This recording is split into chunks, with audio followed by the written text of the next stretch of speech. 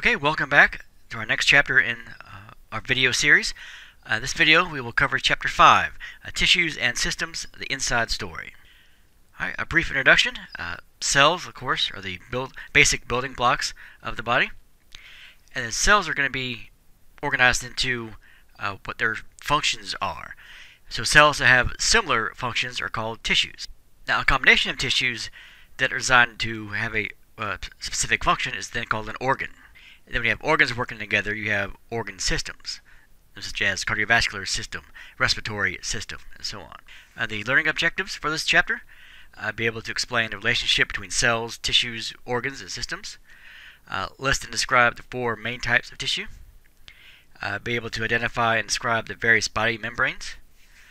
Be able to differentiate the three types of muscle tissue.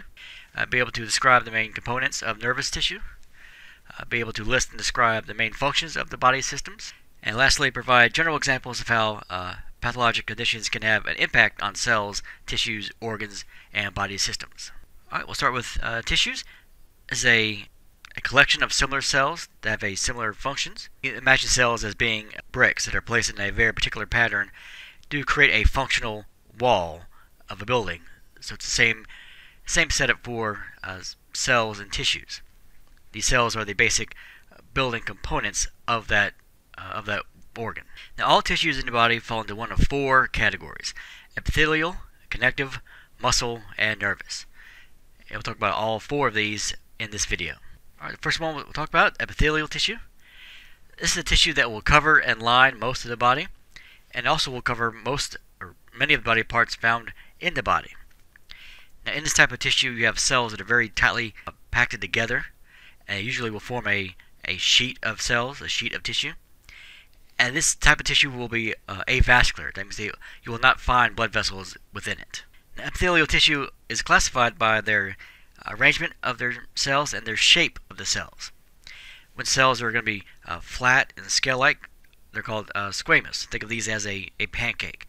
They're very flat, they're very squished down, so those are squamous cells. When they're shaped like a cube, they're called cuboidal. When they're shaped like a column, they're longer than they are wide, they're columnar. So think of columns, say on a courthouse building, for example.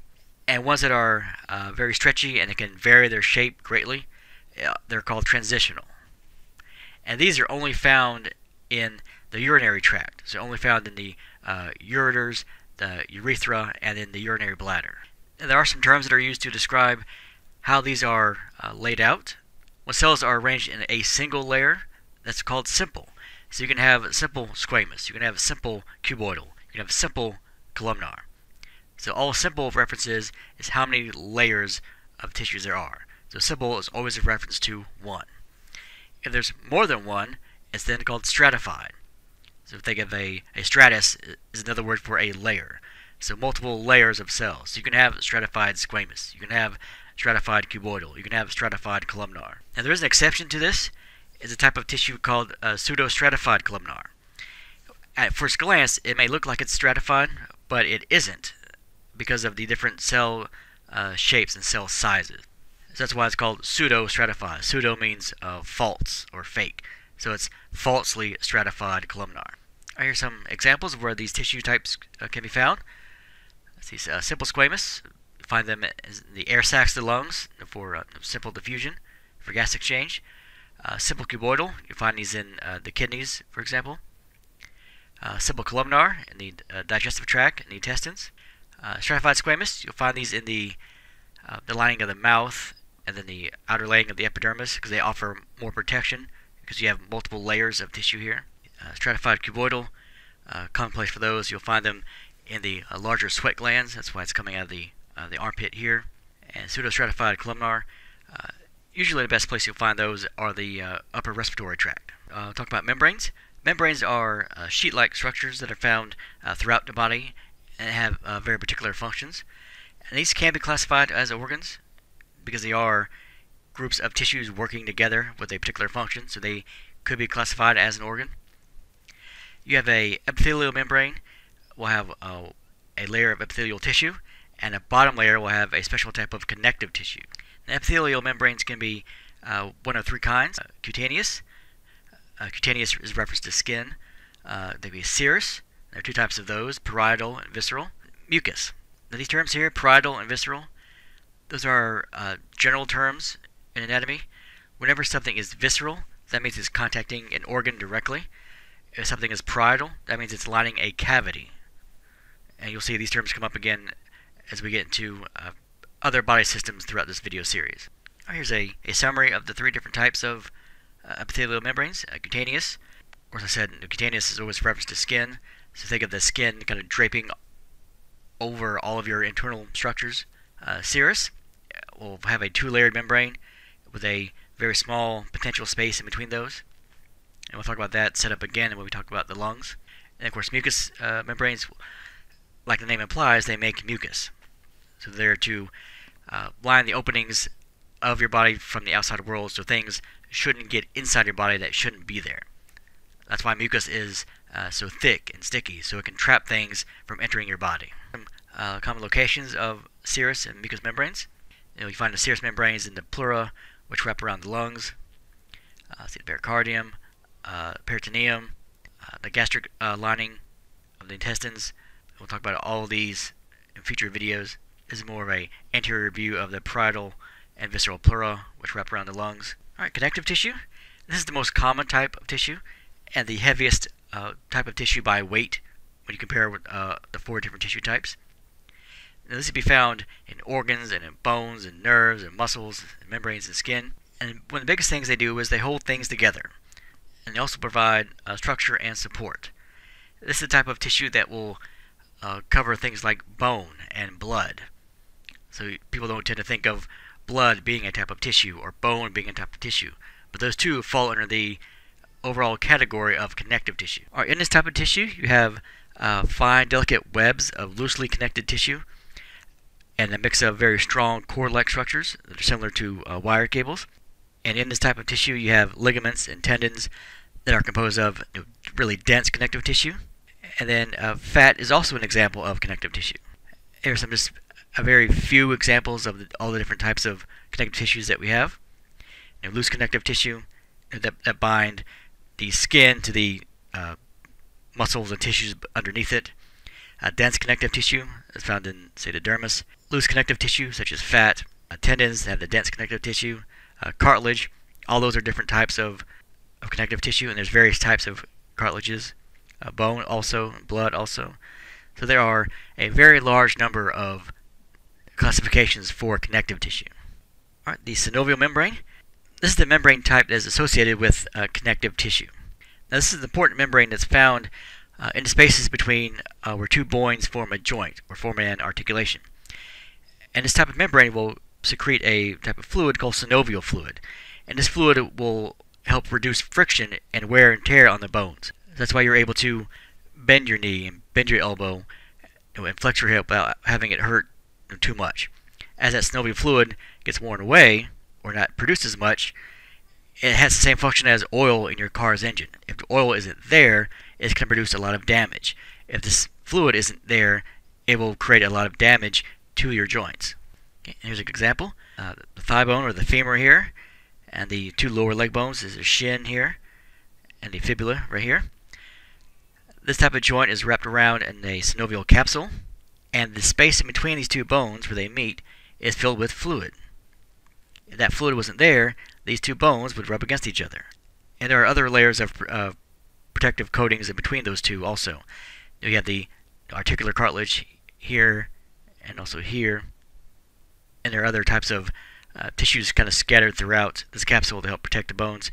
But that fluid is what helps keep these able to bend all the time and not rub on each other. Alright, next we'll talk about muscle tissue. Of course, muscle will provide movement or locomotion. This is the only type of tissue that has the ability to contract itself, or shorten itself, or contractility. There are three types of muscles that we have in our body. We have skeletal, cardiac, and smooth. Now I'll start with the most obvious one. When you think of muscle, you probably will think of skeletal muscle. This type of muscle is called striated because it has a striped appearance. And this is due to alternating bands of light or thin and thick muscle filaments. So you get the appearance of it being light and dark, light, dark, light, dark. So it looks like the muscle is actually striped but it's called striated. Of course, the skeletal muscle will attach to bones, and this is how you're able to move, by the muscles contracting and then relaxing. That's all muscles can do. They can get shorter or go back to normal. They can pull, but they can't push. You'll find skeletal muscle around the openings of the body, such as in the mouth, which will control the size of that opening. And in skeletal muscle, you'll find the muscle cells or the muscle fibers will be long and in a tube-like shape. And you'll find many nuclei in each cell. Now, it's the brain that will control muscle contraction, and that process we'll talk in greater detail a little bit later on.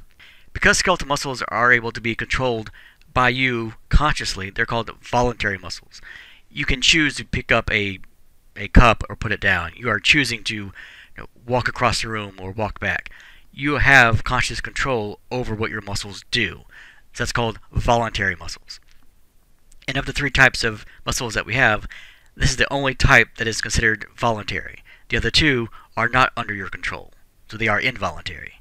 All right, move on to the next type of muscle, cardiac muscle. Like the name indicates, it's only found in the walls of the heart. The cardiac is reference to heart. Now, the heart beats without your conscious control. There are countless things that go on in your body that you have no physical conscious control of, and your heartbeat is one of them. So your cardiac muscle is considered to be involuntary. You can't control how quickly your heart beats or how often or with what force of contraction. You don't control that. Your brainstem does.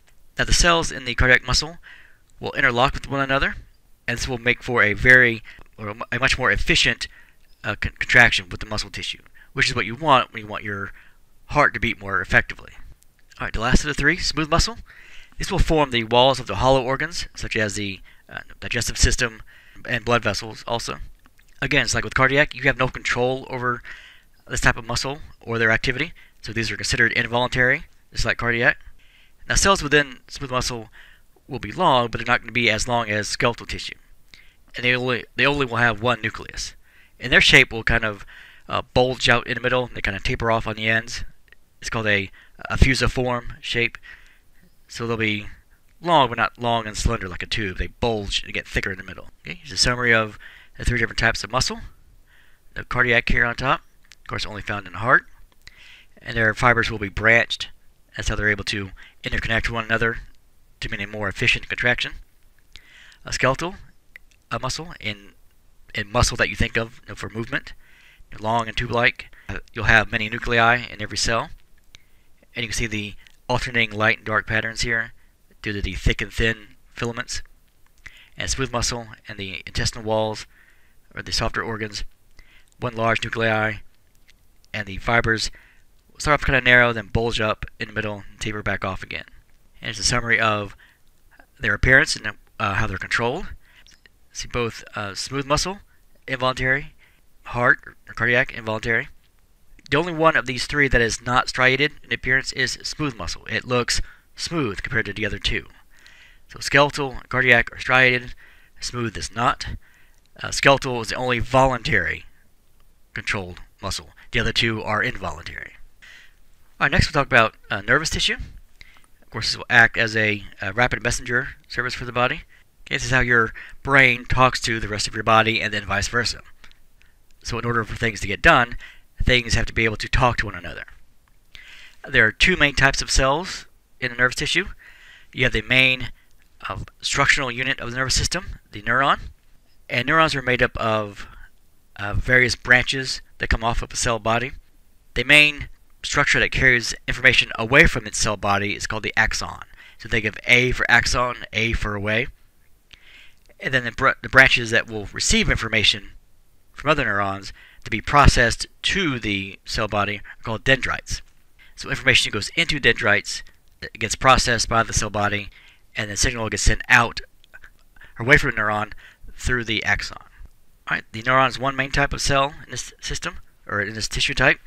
The other type are called the neuroglial cells. These are to support and nourish the neurons. And there are a large variety of different types of glial cells. Now, many nerves have a very specialized combination of fat and protein that wrap around the axon, and this protective layer is called myelin. Now, many nerves have this myelin covering, but not all of them. It just depends on where they are. And this myelin sheath is also there to not only to protect the neuron, but to help the information get processed faster. Axons that are covered with myelin, the impulse will travel about 10 times as fast as they would if they were not covered with myelin. You also will find very specialized membranes that will cover the brain and the spinal cord, and they're called meninges. And there are 3 different types of those. So when you hear someone who has meningitis, it's one of those 3 layers that are infected. Here's a very common picture of a neuron here. And these little black specks all around it, those are the supporting cells or the glial cells. There are 6 types of those depending on what function you're talking about and what division of the nervous system you're talking about. So these individual branches here, these are called dendrites. They will receive information, go toward the cell body, the nucleus here. Then you have one axon leaving away from the cell body. So it's very common to find multiple dendrites, but you only find one axon in a neuron. And in this illustration, you see these sections of the axon that are covered with this yellow material. That would be the myelin. So that's a group of myelin. There's a space. There's a group of myelin here. There's a space, and another group of myelin here. It's that myelin coating that will protect the axon underneath, and will also to help move the impulse faster down the axon. And I'll talk about exactly how this works in a future video. Now, like I mentioned a second ago, meningitis. This is the inflammation of the meninges. These are the membranes that will cover the brain or the spinal cord. This can be caused by either a virus or a bacteria. Now, the bacterial form can spread via droplets by someone sneezing or coughing, or if you're in contact with the saliva of someone who is infected already. People who are at a higher risk to contract meningitis, military personnel who tend to be in large crowded situations, college students who tend to be in large crowded situations. Once you are infected, you will become a carrier of that disease.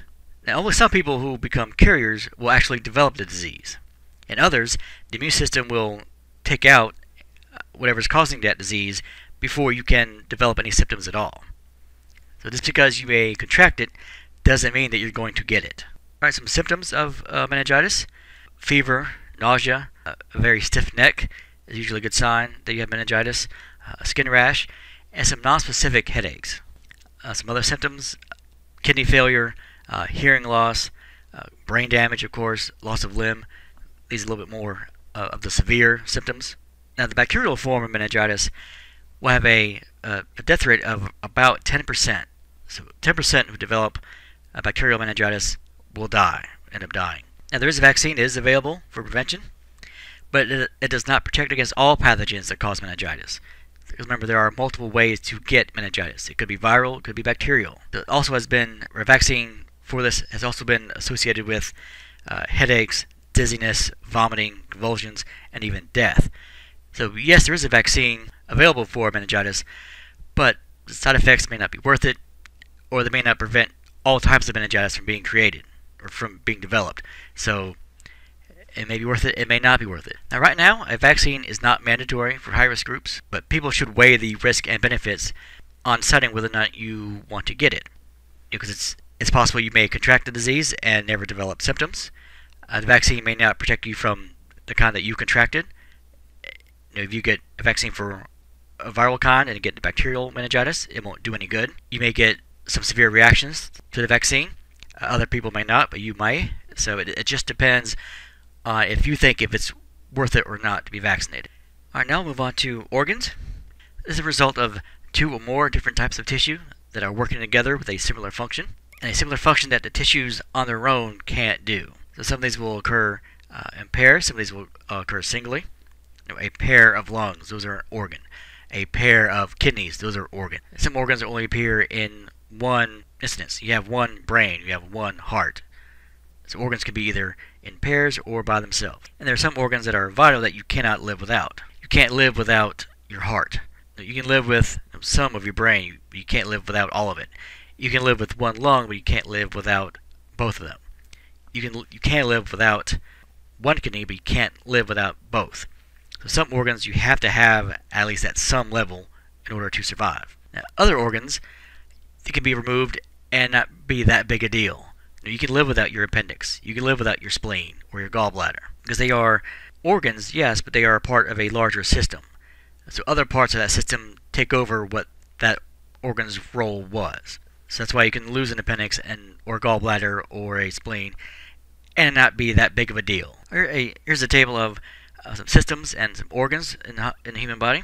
The integumentary body system, which is the skin and the nails and the hair and different types of glands within the skin. Some common terminology terms that will be found when talking about the system, such as seb or sebo or pseudo, cutaneous or cutano, dermo. All those are reference to the integumentary system. For musculoskeletal, of course, muscles, joints, bones, and some common prefixes you'll find there. Arthro, osteo, myo, or musculo. Endocrine, of course, all the structures that make hormones throughout the body. Some very common prefixes you'll find there. Pituo, testo, adreno, pancreo. The system we'll talk more about in a future video also. Cardiovascular, the heart and the blood vessels. The cardio, hema or hemo is reference to blood. Arterio, veno or phleb or phlebo, all reference to vessels. The lymphatic and the immune system. The spleen and the thymus gland and lymph nodes. Lympho, thymo, spleno. Respiratory, of course, nose, pharynx, larynx, lungs. Some common combining forms, broncho, pneumo, tracheo, so on. The gastrointestinal, from the mouth all the way down through the intestines and the liver and the gallbladder. Pharyngo, esophago, gastro, entero. Urinary, kidneys, ureters, bladder and urethra. Nephro, or reno for kidneys. The urethro, ureto, so on. The uro is always referenced to urine. It's the reproductive system, ovaries, uterus, fallopian tubes, vagina, mammaries for females, testes, prostate, urethra in males. And again, some common combining forms: utero, hystero, vagino, mammo, orchid, prostato, urethro. Nervous system: the brain, spinal cord, nerves, neuro or myelo or spino or encephalo. All those reference to the nervous system. The general senses in general, like the eyes and the ears, being able to hear and see and smell and taste and touch. For the eyes, ophthalmo, like ophthalmology. Oculo for eyes. Ears is auto. So these series of images that are a part of this table all had various body systems, all had various organs that you'll find in that body system. Some very common combining forms, the prefixes you find associated with that body system, and also the various medical specialties that go with some of those body systems. Again, not a cumulative list of everything possible, but these are some good examples of common terms you'll find with these body systems. Alright, that takes us to our next topic in this chapter, body systems. These are formed when organs work together to have a more complex function than any organ can do by itself. So you have multiple organs working together. A cardiovascular system, digestive system, nervous system. It's not just one organ, it's many organs with their own particular job working together for an overall complex function. And of course, each one is interrelated, often depending on another body system to work properly. Nothing in your body works in a vacuum. If you affect your heart and your cardiovascular system, well, that's going to impact your kidney function. That's going to impact your respiration, the rate and depth of how you breathe. That's going to impact your hormonal levels. So nothing works by itself. If you screw with one thing, you're going to screw up 2 or 3 other things or more. So everything is always going to be interconnected. I'll start with the skeletal system. The functions, of course, provide support and structure for the body, to provide protection of the internal organs, provide movement. Your muscles have to attach to something so you're able to be moved. So muscles will attach to bone. Will store a large variety of minerals, and also will produce blood cells. All of your blood cells, white blood cells, red blood cells, platelets, all of those are formed within bone, in a very particular place within longer bones. The main components of the skeletal system is not just the bones themselves, but it's the bones and ligaments and joints and cartilages. All of those together are components of the system. Here's a generic overview of the skeletal system. Well, there are approximately 206 bones. It will have a variety of different shapes and sizes. Muscular system, of course, the voluntary muscles. These are movements that are produced by conscious thought. You are deciding to pick up a drink or put it back down, or pick up a book and put it down, or to walk across a room.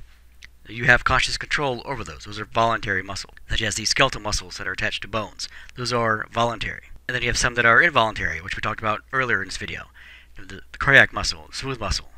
Those are things that you can't control. You'll find some of these involuntary muscles in airways, some of the softer organs, in blood vessels, for example. And we talked about this earlier. 3 different types of muscle: skeletal, smooth, and cardiac. Differ in many ways, especially in how they're controlled and how they appear. The generic image of a skeletal muscle. There are over 640 muscles in the body. Some are quite large, some are relatively small. The integumentary system. This will include the first line of defense that your body has, the skin. And the skin is what will help regulate your body temperature through sweating when you get too warm or shivering when you get too cold. And does that by changes in the diameter of the blood vessels within the skin. This is also a key way for your body to receive information from the outside world, relay that information to the brain. So being able to detect cold and heat and pain and pressure all comes from various sensors throughout the skin. Also scattered throughout the skin, you have various kinds of glands that help to make the skin more waterproof and to lubricate the skin, and also to help inhibit the growth of certain kinds of bacteria. The overall layer of your skin is slightly acidic, and a lot of bacteria don't like that, so they don't want to grow on your skin because they can't handle that kind of environment. The main components of the integumentary system aren't just the skin, but it's the skin and the nails and the hair and all the different kinds of glands throughout the skin. The sweat glands and the sebaceous glands, the oil glands. Of course, they're sewn in the standard anatomical position: hair, of course, skin, sweat glands like in the armpit, nails like in fingernails and toenails, and sebaceous glands.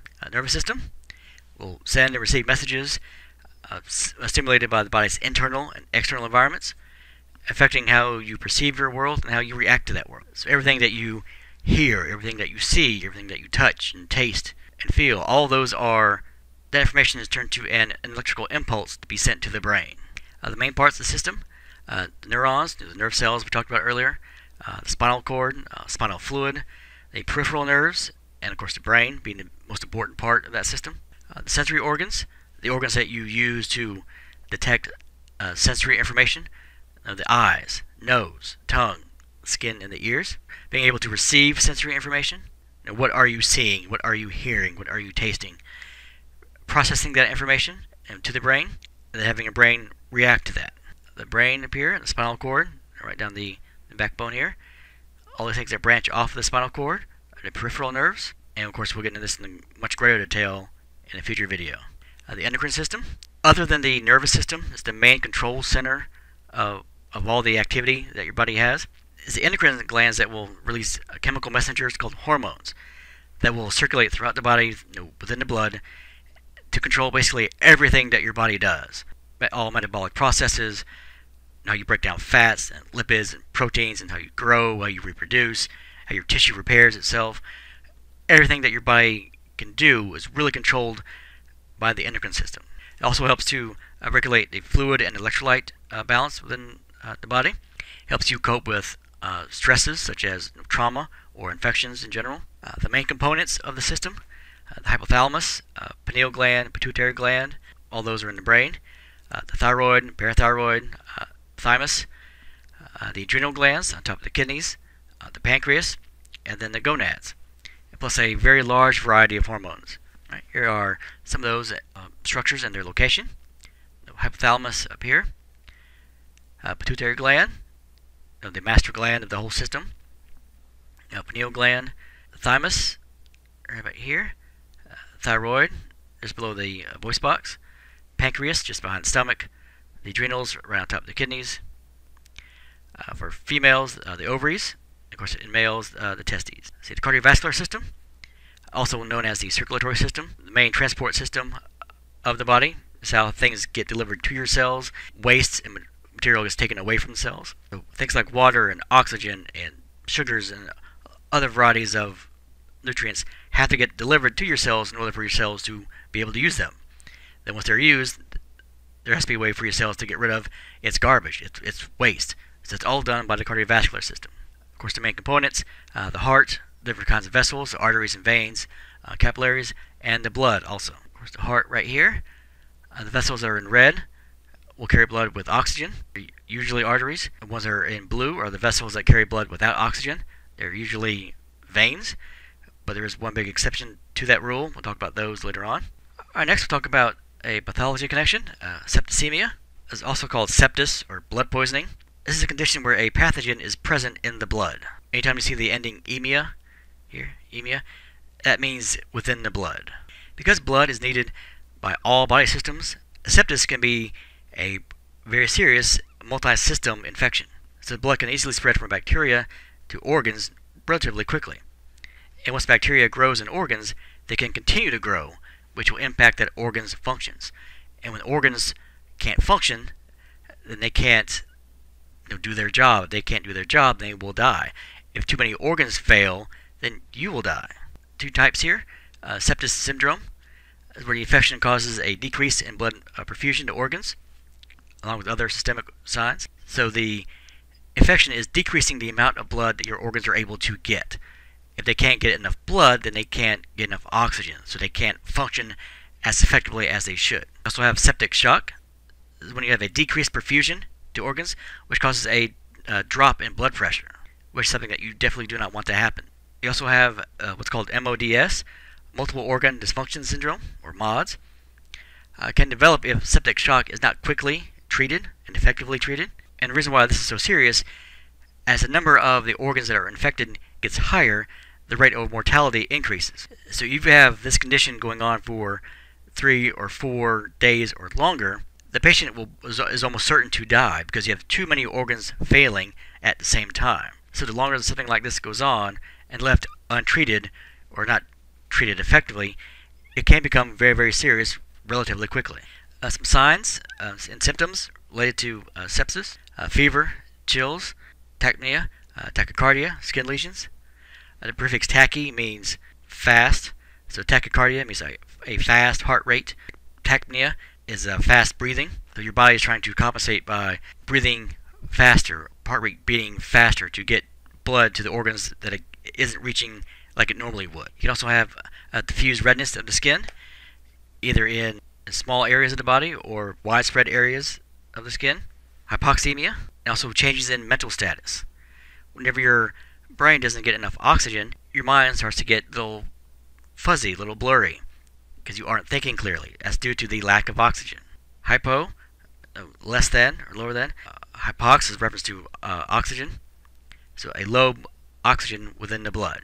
The respiratory system, this will supply the cells with fresh oxygen that your cells have to have in order to function, and it will get rid of carbon dioxide also, because carbon dioxide is toxic to your body. The system will also warm and filter and moisten air we breathe. The mucus lining of the main airway will help to trap things that shouldn't be going into your lungs from getting to your lungs. That's why you have hair in your nose. That's why you have a mucous membrane lining in the nasal cavity to trap the larger particles and bacteria from even getting into your lungs. The system is also a key factor in maintaining the proper acid-base balance of your blood. You don't want your blood to become too acidic or too alkaline. Your blood can only handle a very small window of a pH difference, so you don't want it to be too high or too low. So the respiratory system helps to, one of the main systems to help control this. The main parts of the system, the pharynx, which is your throat, larynx, your voice box, the trachea, the bronchial tubes, and then of course the lungs. Generic image of the respiratory system: mouth and nose here, nasal cavity right behind the nose, the pharynx, the trachea, the two main branches of the trachea, the bronchi, and then the lungs. Very deep internally into the lungs, the air sacs, the alveoli, where all the gas exchange happens right here. The lymphatic system, this is responsible for maintaining a proper fluid balance within your body and also to protect it from infection. You have very special structures called lymph nodes that will act as filters to help collect and capture unwanted infectious agents like viruses, like bacteria. Now this system is also responsible for producing infection-fighting white blood cells called lymphocytes. And some major parts of the system: the lymph vessels, lymph ducts, lymph nodes, the thymus, the tonsils, and the spleen. The main structures here are the tonsils, here at the back of the throat here. Green structures look like grapes are the lymph nodes, and they're scattered throughout the body. The thymus here. This would be a close-up view of the inside of one lymph node, and of course the spleen over here on the left-hand side of the body. Next system, the digestive system, or the gastrointestinal. This will help break down the food that you eat to be able to turn it into a usable source of fuel for your cells, including the mechanical and chemical breakdown of your food. So turning a big bite of pizza into smaller bits of pizza that your body can use. It also will transport waste, so whatever your body can't absorb or digest or just can't use in general will be pushed through and turned into feces. The main parts of the system: the mouth, pharynx, the esophagus, stomach, the intestines, both large and small, the accessory organs like the gallbladder and pancreas and liver, and the anal canal. Here's an overview of that system. You have different salivary glands here, the parotids and submandibular and sublinguals. Of course, the mouth, the esophagus goes down to the stomach, then small intestine here, large intestine here. Then whatever isn't used by the body or is not wanted by the body gets turned into feces and then comes out the anal canal. Alright, next we'll talk about another pathology connection with body image. We'll talk about obesity. Now, the United States population is becoming increasingly more overweight every single year.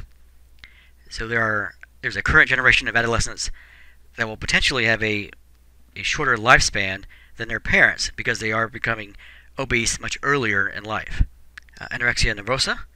This is a condition where there's a progressive and severe weight loss. Patients will often deny that they have a problem, which is not surprising. The people who have this condition will either avoid eating at all or will eat too little in order to sustain a healthy weight. Bulimia. This is where a person will eat, usually have eating binges where they eat a ton of food all in one sitting, but then they force themselves to vomit that food up, or they will use laxatives to avoid gaining weight. So bulimics will eat, but they will not allow their body to absorb the nutrients because they don't give it time to be absorbed in the body. They will force it out either by vomiting it up or by defecating it out faster than it normally would. Here's a good example of a patient that does have a body image of being overweight. What the rest of the world sees is one thing, but what they see is completely different. So someone with an altered body image may see someone very, very overweight, very obese, but the reality may be completely different. So that's why they can't see themselves as being thin like everyone else can, or being a normal weight like everyone else can, because their mind won't let them see that person. The urinary system will play an important role with eliminating electrolytes and drugs and waste products and excess water. So again, whatever your body can't absorb or can't use or doesn't want will get filtered in the system and then urinated out. The main functions of the system, of course, to regulate the amount of water in the body, blood pressure regulation, regulation of red blood cells, and electrolyte balance. If you urinate too many out, that's a bad thing. If you don't urinate enough out, that's a bad thing. And also to control acid-base balance. Main parts of the system: kidneys, ureters, the bladder, and then the urethra. And again, all the system is the kidneys, which help to form the urine. That urine will be collected through the ureters, going to the bladder, and then out the urethra. And in males, the urethra is about 4 times as long as it would be for females. Reproductive system, often combined with the urinary system to make the GU system, or genitourinary system. Of course, the system main function is to produce more people, make new humans. For the female, the main parts of the system are the ovaries, the eggs, the fallopian tubes, uterus, and the vagina. And for males, the penis, the sperm, and then the testes. We have the penis, testes, where the sperm cells are made. And for females, uterus, fallopian tubes, and then the ovaries, and the end of those, and of course the vagina here. Alright, that brings us to the end of this video for this chapter number 5. And the last several slides we talked about the various body systems. We discovered a very brief introduction to all of the body systems. We'll get into each body system in much greater detail in future videos of this course. We will end this video here, and we will continue on with chapter 6 next.